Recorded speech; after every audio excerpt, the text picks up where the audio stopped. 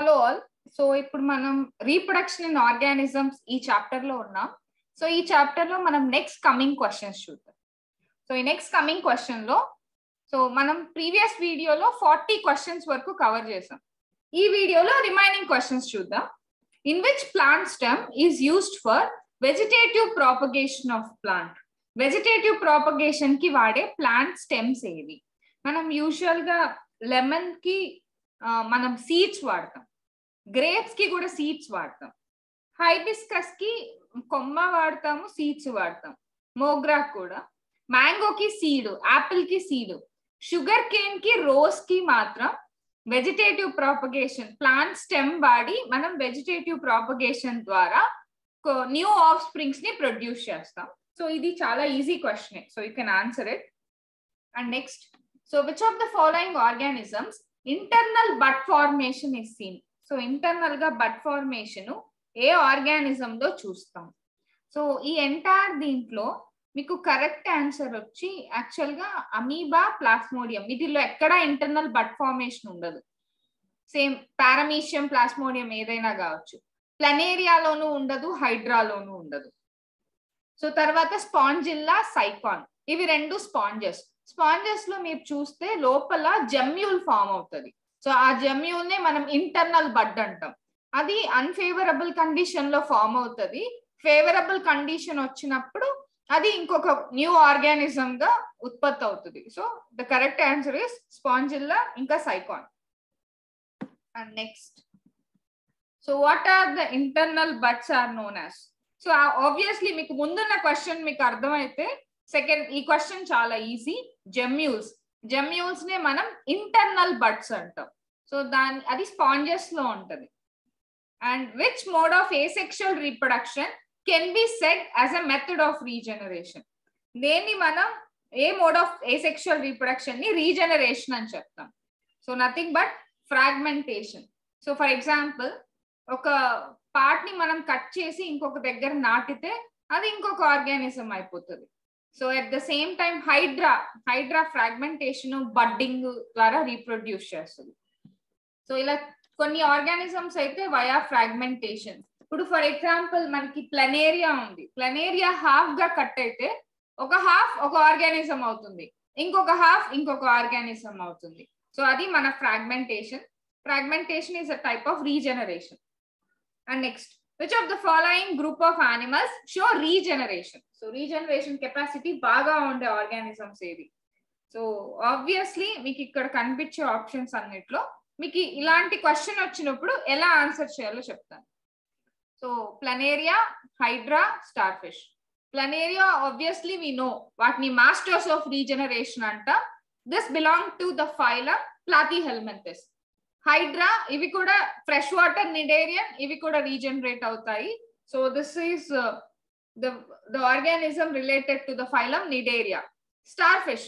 Star fish లో పెంటామెరస్ arms ఉంటాయి. ఒక ఆర్మ్ కట్ అయితే ఆబ్వియస్లీ ఆ ఆర్మ్ రీజనరేట్ అయిపోతుంది. సో ఈ ఆప్షన్స్ కింద తీసుకుంటే అమీబాకి అలా ఏం రీజనరేషన్ కెపాసిటీ లేదు, ప్లాస్మోడియం కి కూడా. సో మిగతావి ఏవి సంబంధం లేనివి. సో ఈ కాంబినేషన్స్, ఈ గ్రూప్ ఆఫ్ యానిమల్స్ రీజనరేషన్ ని చూపిస్తాయి. Next, which asexual reproduction process is seen in bacteria? బ్యాక్టీరియాలో మనం చూసే ఏసెక్షువల్ రీప్రొడక్షన్ ఏంటి? సో బ్యాక్టీరియాలో మనం చూసే asexual reproduction nothing but fission. Okay, so fission చూస్తాం. For which plants layering method of vegetative propagation is used? So దేంట్లో మనం layering method వాడతాము అంటే లెమన్ ఇంకా గ్రేప్స్. ఈ రెండిట్లో లేయరింగ్ మెథడ్ ద్వారా, లెమన్ ఇంకా గ్రేప్స్ రెండు పుల్లగానే ఉంటాయి, వీటిల్లో లేయరింగ్ మెథడ్ ద్వారా వెజిటేటివ్ ప్రాపగేషన్ చేస్తాం. And next, so what is a stock have? So stock లో ఏమేమి ఉంటాయి? సో స్టాక్ అంటే ఏంటంటే రెగ్యులర్ లేదా ఇర్రెగ్యులర్ రూట్స్ ఉంటే వాటిని స్టాక్ అంటాం. రెగ్యులర్ లేదా irregular roots. So grafting is useful for the production of. మనం గ్రాఫ్టింగ్ దేనికి వాడతాం? సో ఫ్రూట్ ఈల్డింగ్ ప్లాంట్స్ కి గ్రాఫ్టింగ్ వాడతాం. ఇప్పుడు ఒక చెట్లో ఏమో మంచి కలర్ ఉండే ఫ్రూట్స్ ఉన్నాయి, ఒక చెట్లో ఏమో పెద్ద ఫ్రూట్స్ ఉన్నాయి. నాకు మంచి కలర్ తోటి పెద్ద ఫ్రూట్స్ ప్రొడ్యూస్ అవ్వాలంటే గ్రాఫ్టింగ్ మెథడ్ ని వాడతాం. సో ఫ్రూట్ ఈల్డింగ్ ప్లాంట్స్ కి ఎక్కువగా గ్రాఫ్టింగ్ వాడతారు. which gametes takes part in sexual reproduction? So A gametes sexual reproduction లో takes part అవుతాయి? మేల్ gametes, ఫీమేల్ gametes రెండు కూడా sexual reproduction లో ఇన్వాల్వ్ అవుతాయి obviously. Next, during which phase of living organism becomes sexually mature? ఎప్పుడు ఒక organism sexual గా mature అవుతుంది? అడలోసెన్స్ పీరియడ్ లో ఆర్గానిజం సెక్షువల్ గా మెచ్యూర్ అవుతుంది. So adolescence. In plants, the phase from germination to grow till its maturity. దాన్ని మనం ఏమంటాం? జర్మినేషన్ నుంచి మెచ్యూరిటీ దాకా వెళ్ళేదాన్ని మనం లీనియర్ గ్రోత్ ఫేజ్ అంటాం. జర్మినేషన్ నుంచి లీనియర్ గా అలా వెళ్తూ ఉంటది, మనకి ఎక్కడ తగ్గేదే ఉండదు, కాబట్టి దాన్ని లీనియర్ గ్రోత్ ఫేజ్ అంటారు. Which phase of conjugation is impossible in gametes? So conjugation లో ఏ ఫేజ్ అసలు గ్యామెట్ ఫేజ్ అనేది కాంజుగేషన్ లో ఇంపాసిబుల్ అన్నమాట. కాంజుగేషన్ లో మనకి ఎక్కడ గ్యామెటిక్ ప్రొడక్షన్ జరగదు. Pre fertilisation, fertilisation, post fertilisation జరుగుద్దే కానీ. సో మనకి కాంజుగేషన్ అంటే ఏంటి? రెండు బ్యాక్టీరియా దగ్గరకు వస్తాయి. దగ్గరకు వచ్చినప్పుడు ఒక దాంట్లో ఉండే ప్లాస్మిడ్ ఇంకొక దాంట్లోకి షిఫ్ట్ అవుతుంది. దాన్ని మనం కాంజుగేషన్ అంటాం. ఇక్కడ మనకి ఎక్కడ గ్యామెటిక్ ఫార్మేషన్ అనేది ఇన్వాల్వ్మెంటే లేదు కదా. సో ఒక రెండు గ్యామెట్స్ సిమిలర్ గా ఉంటే వాటిని ఏమంటాం? రెండు గ్యామెట్స్ చూడడానికి సిమిలర్ అపియరెన్స్ తో ఉంటే దాన్ని ఐసోగ్యామెట్స్ అంటాం, లేదా హోమోగ్యామెట్స్ అంటాం. ఓకే, సో టర్మినాలజీ అర్థమైతే ఇది ఈ క్వశ్చన్ ఆన్సర్ చేయొచ్చు. సో ఐసోగ్యామెట్స్ మనం దేంట్లో చూస్తాం? సో ఐసోగ్యామెట్స్ మనం క్లాడోఫోరాలో చూస్తాం, అలానే యులోథ్రిక్స్ లో చూస్తాం. సో ఈ రెండు కూడా ఆల్గేనే, క్లాడోఫోరా ఇంకా యులోథ్రిక్స్. యులోథ్రిక్స్ వచ్చి filamentous algae, Cladophora unicellular algae. ఇవి రెండిట్లోనూ మనం ఐసోగ్యామెట్స్ చూస్తాం, ఒకేలాంటి గ్యామెట్స్. మార్ఫలాజికల్ గా అంటే డిస్సిమిలర్ గా ఉండే గ్యామెట్స్ ని మనం ఏమంటాం? సో వెరీ ఈజీ, హెటెరోగ్యామెట్స్ అంటాం. మార్ఫలాజికల్ గా అవి రెండు ఒకేలాగా లేకపోతే వాటిని హెటెరోగ్యామెట్స్ అంటాం. Next, which organism have diploid body organisation? So diploid body organisation A organisms కి ఉంటుంది అంటే Monera, fungi, algae, Bryophyta, Pteridophyta, angiosperms. Actually దీనికి కరెక్ట్ ఆన్సర్ వచ్చి ఏ అండ్ ఇంకా B. Monera, fungi, algae, Bryophyta. So వీటిల్లో డిప్లాయిడ్ బాడీ ఆర్గనైజేషన్ ఉంటుంది. And next, so which organisms have diploid body organisation? So దీనికి answer వచ్చి సో టెరిడోఫైట్, యాంజియోస్పర్మ్స్ ఇంకా అన్ని animals కి అన్నిటికీ కూడా డిప్లాయిడ్ బాడీ ఆర్గనైజేషన్ ఉంటుంది. ఒక చిన్న కరెక్షన్ ఇక్కడ,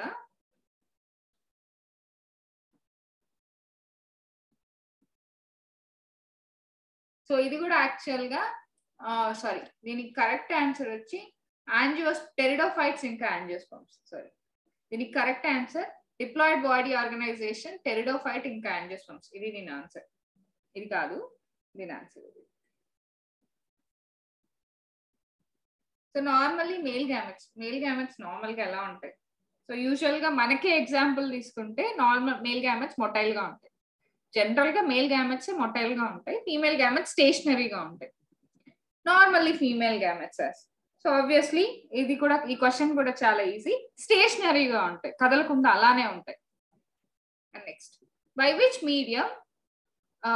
medium gametes of algae, bryophyte, pteridophytes ఎలా కదులుతాయి? బై విచ్ మీడియం అంటే వాటర్. సో కాబట్టి వాటర్ కి దగ్గరగానే ఉంటాయి. మనకి మామూలుగా very clear pure terrestrial plants కావు ఇవి, ఎందుకంటే వాటర్ కావాలి కాబట్టి డ్యాంప్ ఏరియాస్ లోనే పెరుగుతాయి. అండ్ నెక్స్ట్, సో ఈ క్వశ్చన్స్ అన్ని చాలా ఇంట్రెస్టింగ్ గాను ఈజీగాను ఉంటాయి. So which structure provides a surface for the settlement of పాలన్ grains in angiosperm plant? Angiosperm plant మీద ఏ సర్ఫేస్ దగ్గర పాలన్ గ్రెయిన్స్ పనిచేస్తాయి? Stigma, obviously. కార్పెల్లో మనకి 3 parts ఉంటాయి, స్టిగ్మా, స్టైల్ ఇంకా ovary. So stigma is the place where the settlement of the పాలన్ grain will happen. The process of transfer of పాలన్ grain from the anther to stigma, దాన్ని మనం ఏమంటాం? Anther నుంచి స్టిగ్మాకి పాలన్ grain ని వెళ్ళడాన్ని pollination అని చెప్తాం. Wear do పాలన్ grains will germinate? పాలన్ grains ఎక్కడ germinate అవుతాయి? Stigma మీద. Obviously. Which structure is produced by the germination of పాలన్ grain? So germination of పాలన్ grain అప్పుడు ఏ స్ట్రక్చర్ ప్రొడ్యూస్ అవుతుంది? పాలన్ ట్యూబ్. సో పాలన్ ట్యూబ్ అంటే టెక్నికల్ గా ఇంటైన్ లేయర్ అనేది బయటకు వస్తుంది మైక్రోపోర్ ద్వారా, సో జర్మ్ పోర్ ద్వారా. In which organ the growth of pollen tube is observed till it reaches the ovule? దేంట్లో చూస్తాం మనం growth of pollen tube? Style. Development of zygote results in the formation of. So zygote తర్వాత ఏం form అవుద్ది? Obviously embryo seed లో ఉంటుంది. So during conjugation the bridge is formed by. Bridge ని form చేసేది cytoplasm. Sorry, the correct answer వచ్చి intercytoplasm. రెండిటి మధ్య ఉండే cytoplasm. Intercytoplasm. The process of organ formation starts off. So differentiation అప్పటి నుంచి organ formation వస్తుంది. So due to differentiation, the fertilized eggs of reptiles and birds are covered with calcareous shell. Due to this, the zygote passes from which phase? So మనం birds egg ని లే చేస్తాయి, ఆ egg చుట్టూ shell ఉంటుంది. Zygote ఏ phase pass అవుతుంది అక్కడి నుంచి? Incubation phase. So for example మనం కోడిగుడ్లు తీసుకుంటే 21 days పడుతుంది ఇంక్యుబేషన్ పీరియడ్ కి. అంటే ఆ జైగోట్ ఎంబ్రియోగా కన్వర్ట్ అయ్యి ఒక చిన్న లిటిల్ ఆర్గానిజం లా కన్వర్ట్ అవ్వడానికి, బేబీ లా కన్వర్ట్ అవ్వడానికి దాన్ని మనం ఆ పీరియడ్ ని ఇంక్యుబేషన్ పీరియడ్ అంటాం. సో యాంజియోస్పర్మ్స్ లో ఏ పార్ట్స్ ఆఫ్ ఫ్లవర్స్ పడిపోతాయి ఫర్టిలైజేషన్ తర్వాత? సెపల్స్ పడిపోతాయి, పెటల్స్ పడిపోతాయి, స్టేమన్స్ పడిపోతాయి, all of the 3. So angiosperms లో ఏ పార్ట్ మాత్రం ప్లాంట్ బాడీకి అటాచ్ అయి ఉంటుంది? గైనీషియం. సో గైనీషియం మాత్రం అటాచ్ అయి ఉంటుంది, రిమైనింగ్ అంతా పడిపోతాయి. సో ఎందుకంటే గైనీషియం లోనే మనకి ఓవరీ ఉంటుంది, ఆ ఓవరీలో ఓవ్యూల్స్ ఉంటాయి, ఆ ఓవ్యూల్స్ లో ఎంబ్రియో సాక్ ఉంటుంది, ఆ ఎంబ్రియో సాక్ లోనే ఫర్టిలైజేషన్ జరుగుతుంది కాబట్టి. So in asexual reproduction embryo sac will developed from which part? Embryo సాక్ ఎక్కడి నుంచి డెవలప్ అవుతుంది? సో ఎంబ్రియో సాక్ మదర్ మెగాస్పోర్ నుంచి డెవలప్ అవుతుంది. So megaspore mother cell.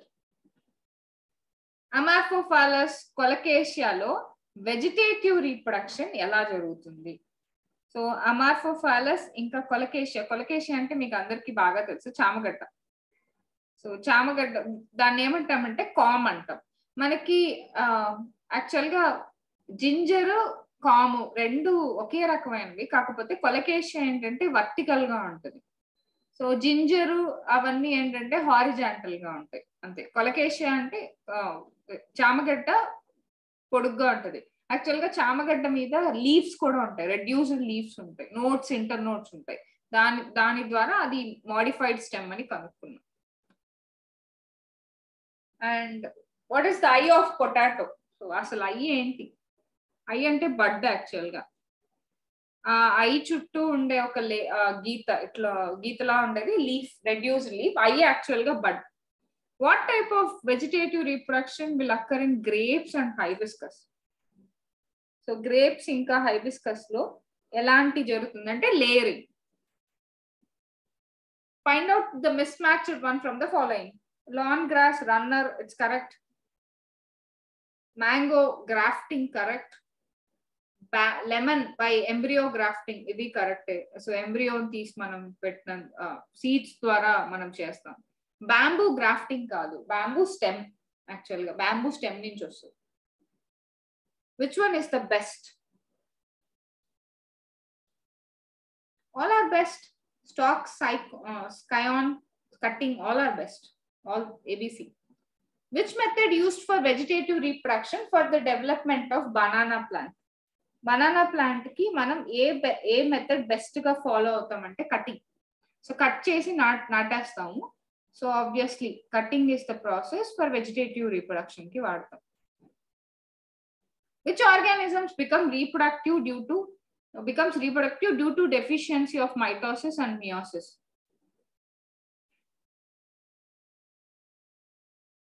So ఏది రీప్రొడక్షన్ చేస్తుంది అంటే మైటోసిస్ మియోసిస్, ఏది లేని ఆర్గానిజం ఏది ఇక్కడ? అమీబా, డాగ్, ఇవన్నీ కాదు. అమీబాలో మైటోసిస్ ఉండదు, మియోసిస్ లో ఉండదు. ఏ మైటోసిస్ ఉంటది? సో బైనరీ ఫిషన్ జరుగుద్ది అమీబాలో. And that too directionless. In which circumstances pseudopodia spores are formed? Pseudopodia spores ఎప్పుడు ఫామ్ అవుతాయి? అన్ఫేవరబుల్ కండిషన్స్ లోనే ఇలాంటి స్పోర్స్ ఫామ్ అవుతాయి. Which asexual reproduction have 3-layered end cyst developed? అంటే 3 లేయర్స్ ఉంటే cyst ఎప్పుడు develop అవుతుందంటే స్పోరిలేషన్ అప్పుడు. Which type of asexual reproduction takes place in cycon and spongilla? అంటే it comes under sponges. So endobudding అంటే nothing but gemmule formation. ఇది gemmules. Asexual reproduction takes place by which method in dictyota and fucus? Dictyota and fucus ఈ రెండు కూడా algae కిందకి వస్తాయి. So the correct answer is by the method of bud method. So bud method ద్వారా మనకి dictyota ఇంకా fucus asexual గా reproduce చేస్తాయి. నెక్స్ట్ ఫ్లెజెల్లేటెడ్ స్పోర్స్ ని మనం ఏమంటాం? మొటైల్ స్పోర్స్ అంటాం obviously. Conidia spores are known for. Conidia అనగానే మనకి పెన్సిలియం గుర్తొస్తుంది. సో నాన్ ఫ్లెజెల్లేటెడ్ స్పోర్స్ కదలవు అవి. కొనీడియా అసలు కదలవు కాబట్టి ఎక్కువగా రిలీజ్ అవుతాయి. In which reproduction system plants, animals, fungi differentiated morphologically, హిస్టలాజికల్లీ and physiological గా.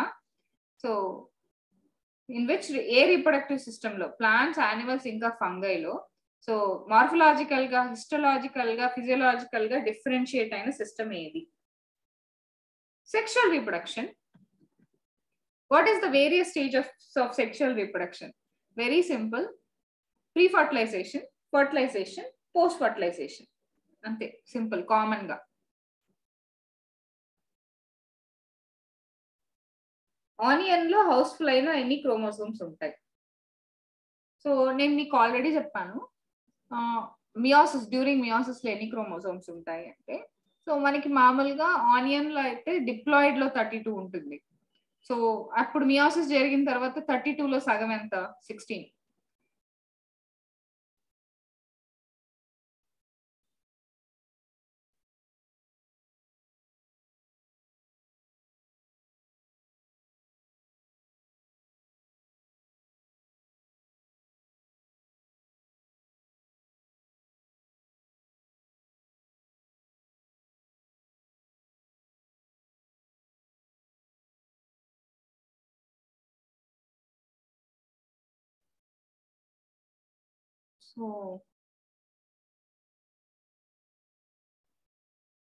సో ఇక్కడ కరెక్ట్ ఆన్సర్ వచ్చి ఇది. సారీ, ఆనియన్ లో 16 క్రోమోజోమ్స్ ఉంటాయి డిప్లాయిడ్ లో. అలానే హౌస్ ఫ్లై లో 12 ఉంటుంది. సో ఇది చాలా సార్లు అడిగిన క్వశ్చన్. ఆనియన్ లో 16 ఉంటుంది, హౌస్ ఫ్లై లో 12 ఉంటుంది. So in which development of zygote takes place in females we call that as? వాటిని మనం ఏమని పిలుస్తాం? ఫీమేల్ లో డెవలప్మెంట్ జరిగితే వివి పారస్ అంటాం. సో మనమంతా వివి Paras. So development of the baby అంతా కూడా ఫీమేల్ లోనే జరుగుతుంది. Production of new plant from the maternal plant, దాన్ని మనం ఏమంటాం? మెటర్నల్ ప్లాంట్ నుంచి జరగడాన్ని వెజిటేటివ్ రీప్రొడక్షన్ అంటాం. Which of the following reproduces by leaf? Bryophyllum. So ఆ పేరులోనే ఉంది మీకు ఆన్సర్. ఫైలం అంటే leaf. Pollen tube enters the embryo sac through. So ఇది ఎయిమ్స్ 2004 లో అడిగిన question. So any one of the సినర్జిడ్ cell నుంచి పాలన్ ట్యూబ్ లోపలికి వెళ్ళిపోతుంది.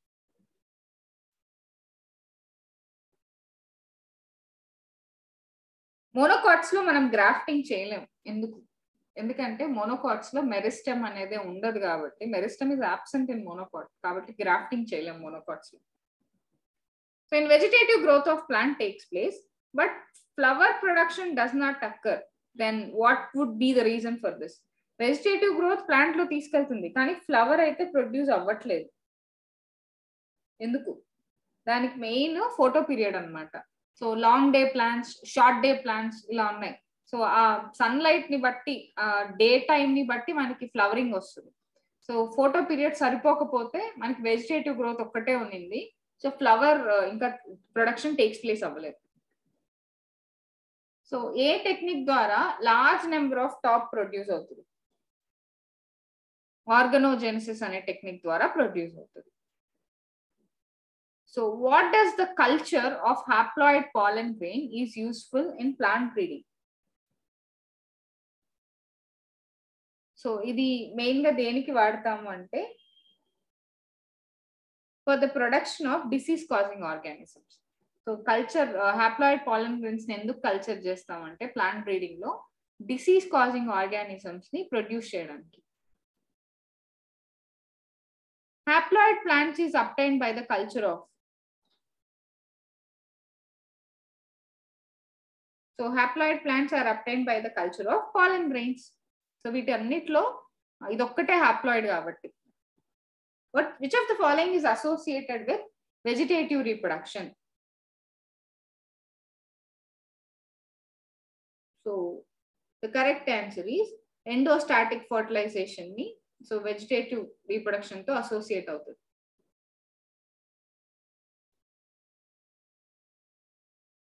Sorry, the correct answer is both A and B. So pre-existing cytoplasm and tissue culture. Which one of the following animals show longitudinal binary fission? So paramecium. Paramecium will show longitudinal binary fission. Paramecium. Okay. So ivi so far questions. Okay. So meeku inka ee chapter lo emanna doubts unte naku comment box lo pettandi. Don't forget and thank you very much.